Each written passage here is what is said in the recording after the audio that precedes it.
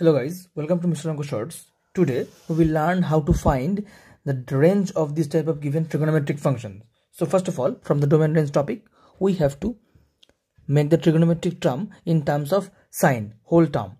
So we will take common 5 from these two terms. It will be 5 into 3 by 5 into sine x plus of 4 by 5 into cos x minus 2.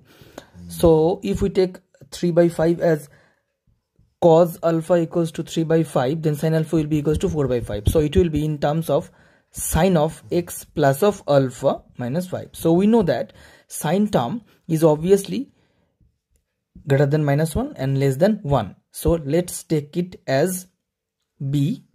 So b of that, so 5b will be equals to minus of 5 and plus 5. Now minus 2 in both part.